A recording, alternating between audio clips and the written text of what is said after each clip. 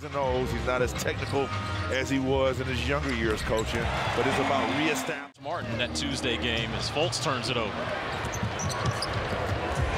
Kick out to Kispert for three.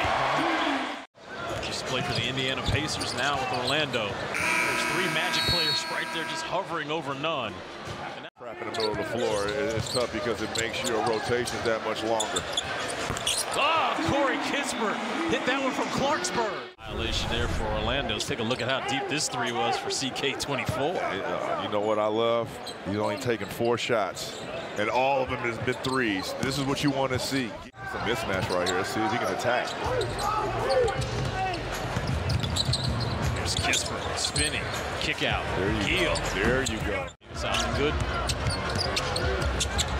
Good one to kick out to Kispert. Three is no good. Look at that tap out there by Xavier Cooks. In thinking offense, he's got 6 points, hitting all 3 of his shots. Kispert on a catch and shoot. When he gets his feet set, watch this. Watch how he squares up.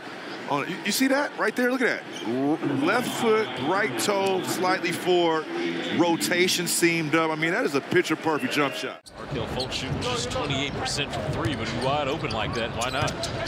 Here's Kispert again for 3. Hey, this guy's in his bag. He's getting warm. You've done for me lately, and Porzingis is definitely showcased and displayed that he is. Oh my God! Hey, listen. You were saying? Do you think Wendell Carter Jr. and Gafford like each other? Here's Kispert again. Why not?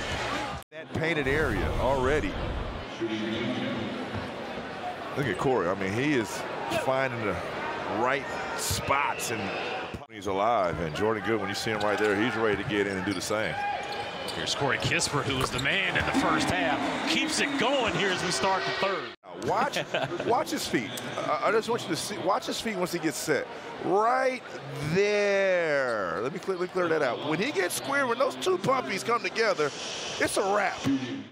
Corey keeps shooting like that. All she wrote, I'm turning to murder she wrote. How about it again? 8 threes for Corey Kispert. Are you kidding?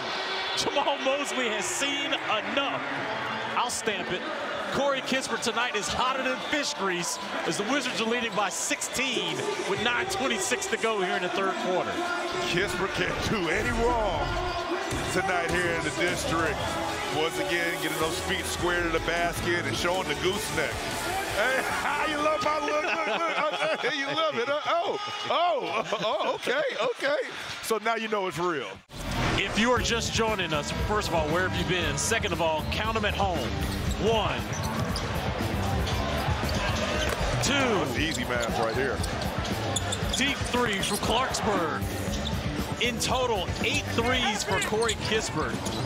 As it's a career high for him, 8 of 12. He has not taken a 2-point shot yet, Drew, and why not? You don't have to. I mean, it's just simple. You don't have to. And also, I got traded for Mike Miller to get to Orlando from Memphis. That's why you knew it. Here's Kispert. Come on. Go in. 8 of 11. 8 of 12 now from the 3-point line from Kispert.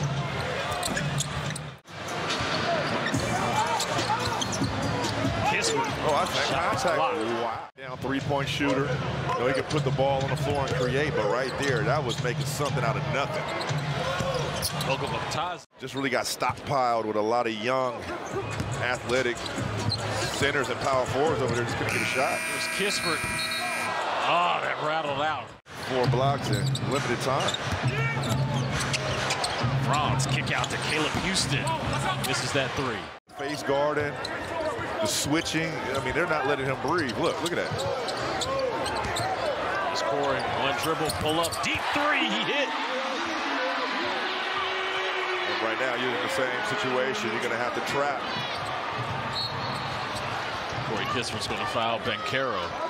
Corey Kispert, 9 of 14, all from the 3-point line. 27 points. And this is nice because this is not a spot-up jump shot. He had to create something out of nothing right here. Watch this step back to give Wendell Carter off balance and create that space. Bottoms. Like you said, man, you get that right foot just a little. Orlando, but for Washington, Corey Kispert, unbelievable.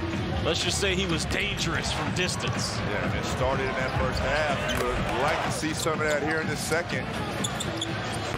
But it was the adjustments of the Orlando Magic that kind of shut Corey down and kept him quiet in this second half. And along with the pace of the game, the pace just drastically slipped, I would say, in the favor of the Orlando Magic.